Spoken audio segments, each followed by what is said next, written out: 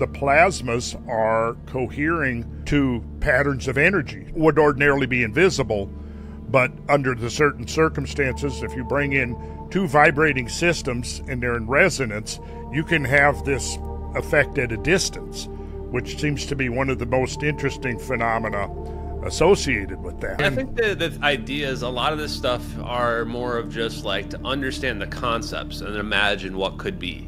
You know, it's like, okay, so now I realize we have this self-organizing property that happened. And then to your point, you're saying, well, when we're dealing with these plasmoids, it's self-organization that we're seeing.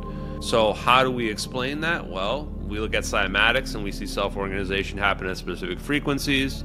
We just use, general physics and waves, and we go, oh, standing waves could be what we would need for that as well.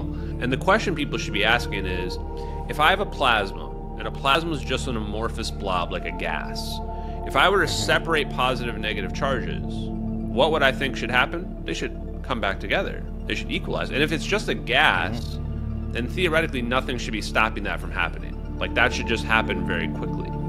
But that's where Ken's shoulders comes into play.